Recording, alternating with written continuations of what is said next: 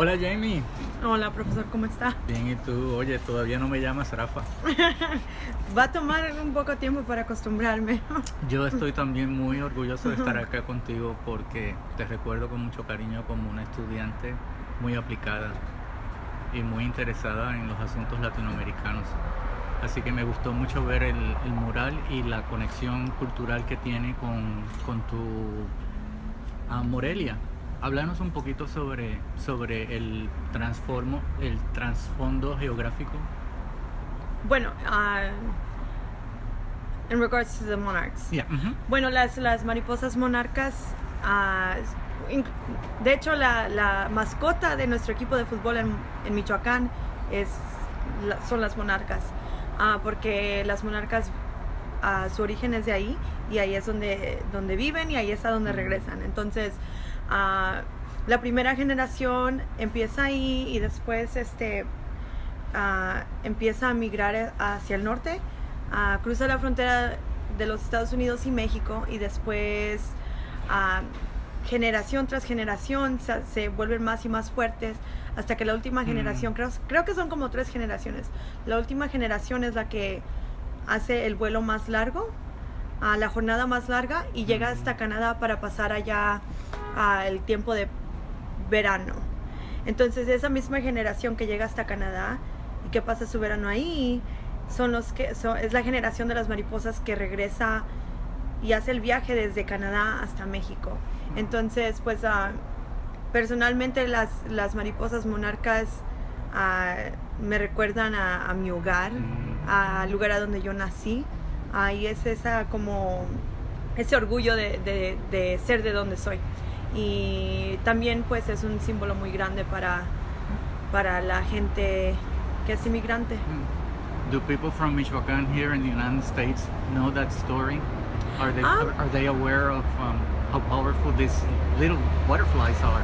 Yeah, I think a lot of people actually, like someone that works here at the restaurant where the mural is located, they're from the same state that I'm from, and actually from the very same town, and so they see the monarch butterflies and immediately connect to that image because it's something that represents our state back in Mexico. But I think to a lot of other people who are not from Michoacán, it's not the same connection, right? And so everybody who approaches the images or the mural kind of connect to it in a different way, right? So people who are from Michoacán might connect to it because of the monarch butterflies. People who are involved with the immigration reform movement might connect with the mural because of what it says. We are all immigrants, and because of the monarch butterflies being a symbol for immigrants and how migration is a natural process. And it's been a symbol for years, right? So the question was, do people from Michoacán understand the meaning? Yeah, I think so, for Nice. sure. Yeah. So we are here now in Havana Sandwich Shop in Buford Highway, where the monarchas are looking at us. I guess my question to you is, why did you decide on this place in particular for the mural? Well, so for this was done as part of a public art conference sponsored or hosted by Living Walls, The City Speaks, and We Love You High. And so those 2 organizations kind of were the ones to find locations for us to paint murals on, to find walls for us. And then after finding a wall, we would then be in communication with the business owners or the wall owners to kind of figure out what is it going to look like, how much space are we going to use, all of the logistics and all of the specifics. So I actually bounced around between a couple of walls, and the conference was approaching and we didn't have a wall for me yet, and that we looked at a car wash wall in Chambly and then another car wash wall in Doraville. We also looked at the dentist wall across the street from here. But finally this wall came up, and I started having communication with the business owners here at Havana, and it just happened. It happened to be perfect because when we first immigrated here, when I was 7 years old, this is the first place that my mom worked in, and so she was working here at Havana making sandwiches when we first arrived. And so funny, right? That now I got to paint this mural that's all about my experience, right, as an immigrant and as being undocumented, and that connection, right, to so that connection to my story, and being able to paint it in a place where that kind of starts, it's part of the beginning of our story in this country, right, of our journey, if that makes any sense. Yeah, that's very interesting. You mentioned Chambly, you mentioned Buford Highway. I guess part of the purpose of the project is to highlight specific areas in the city with high concentration of Latino people, immigrants, business people, as a way to showcase how important this community has always been, but today is very important visually. What would you say about, to anyone who is listening to this conversation, what would you say is your contribution? What are you hoping your message? Mm-hmm. What would you hope that message be for the person who's listening to this conversation? I think for my mural in particular, I want to send a message to the people that are here that they deserve to be here, and that they deserve to be in any space that they choose to be in, because as human beings, just like the monarch butterflies move so naturally north when they need to be there for the summer to survive, immigrants, people like families uproot and move because they need to survive. My parents didn't leave their country and their language and their families to break a law or to be criminalized. They moved to make sure that we would have better opportunities in our life, and to ensure that we would have a better future than they did, right?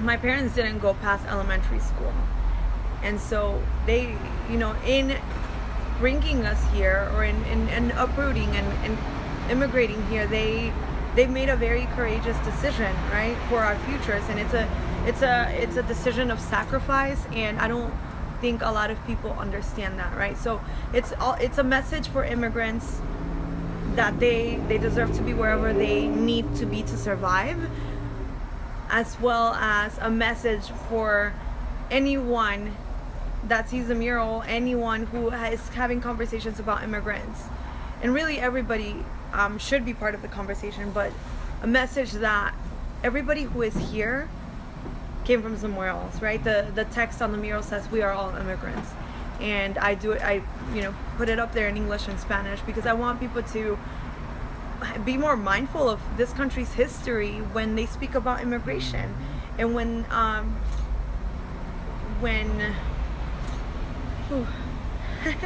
so whether it's people who were well off and immigrating here from Europe, or it's people, fleeing, refugees, or, back when people were forced to come here through slavery. Nobody here started out here, and so it's kind of what is the word? It's hypocrisy to have these conversations about immigrants as if we don't belong because we are everybody in this country, if that makes any sense. It does. Yeah, I mean, Jamie, reading some of the interviews, you always make sure that people know that you're a graduate from Agnes Scott College, and we're very proud to call you one of our alumna. What would you say was the biggest impact that Agnes Scott gave you as a student? That's an easy one. Agnes Scott helped me see my passion as a platform for change. So my love for art and even my experience, right, as a platform for change, everything I learned, the interactions I had with other students, the exposure to other people from all over the world and people who had different identities kind of pushed me out of my comfort zone, right? Out of that confine of I'm undocumented, and that's all that I was worried about, because that's what I needed to figure out in order to survive and to get, to reach my goals, to go to college, to be a teacher, right? And so meeting people who were also, going through or suffering injustices because of their identity pushed me out of that confine and helped me understand that in order for social change to exist, right? In order for us to foster social change, we need to work across those differences, and we can't be stuck in our own little bird cage, if you will. I learned a lot about, I think one of the biggest things that I learned that was kind of like just a huge awakening for me was when I took women's studies and I learned about the systems of privilege and oppression. It helped me realize that, I put so much guilt on myself for being undocumented, and I heard my parents say, we clean houses because this is just the way it's supposed to be. We're undocumented. This is why we work in the kitchen and in construction. But I realized then when I learned those things that was that internalized oppression, right? And that, no, this is not the way things are supposed to be. As a human being, I deserve to have a quality education. I deserve to be aware of the decisions that are being made politically that impact me on a very personal in a very personal way. So there's layers and layers and layers of things that I learned at Agnes Scott from my classmates, from my professors, and I don't think there's really an end to the impact that Agnes made on me, and I hope to make that same impact for my students, because I wish I would have learned the things that I learned at Agnes earlier on. Right. Yeah. Are you working on any new art projects? Yeah, so I'm Banyan is a communications company here in Atlanta that is commissioning me, so I can say I'm being commissioned by Banyan, a company here in Atlanta, to paint a mural, and the mural will be happening during a conference that will be going on here in Atlanta, and me painting the mural will be streamed live into the conference as people answer the question. We haven't decided on a final question, but the focus is change for good, and that's what their focus is as a company. And so people will be able to share their answers on how in their lives or in the work that they do every day do they create change for good.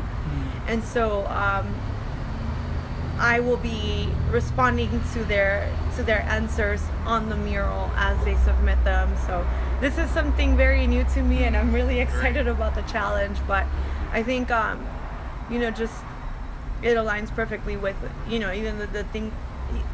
It aligns perfectly with the things that I learned at Agnes Scott about how to create change, right? And like working across those identities. And so this is me challenging myself to do that and stepping out of my comfort zone and not staying in this like immigration reform bubble that